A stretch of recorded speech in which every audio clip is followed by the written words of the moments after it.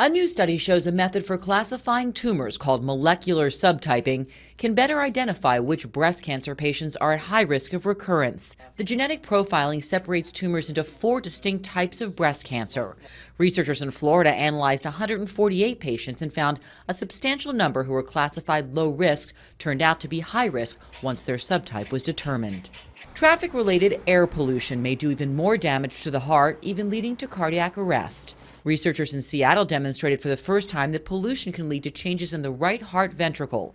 The connection between pollution and damage to the left ventricle had already been established. As air pollution gets worse, it increases the risk of heart failure and early death. And building a relationship with the same doctor over time seems to be good for your health. Researchers in Britain found patients who are familiar with their doctor are more likely to raise health problems and concerns.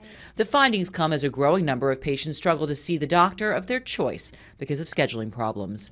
Those are some of the day's top health stories. Allison Harmelin for CBS News.